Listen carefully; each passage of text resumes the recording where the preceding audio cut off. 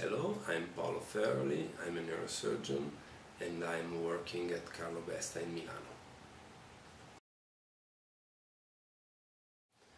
We had a problem with a CSF leak after a transnasal procedure, and I spoke about this problem with a friend of mine who was a thoracic surgeon, and he introduced me the concept of adhesive dural film that could have aided in this case. So we started to use after this conversation with a thoracic surgeon.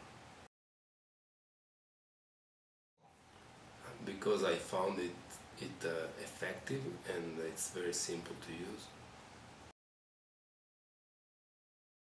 It's coming up 2.5 years now and we are still using it.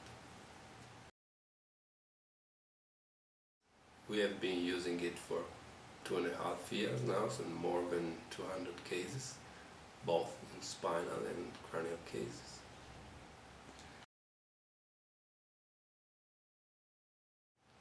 My only concern in the spine is to be very, very delicate when pushing on the sponges that keep in the position the T-dural film. So before applying T-dural, we fill up the dural sac with saline and then we place the cottons over the T-dural film and very gently we push over it.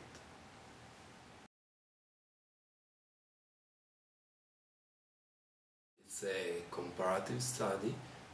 retrospective comparative study between two groups of patients who underwent microvascular decompression for trigeminal neuralgia or hemifascial spasms.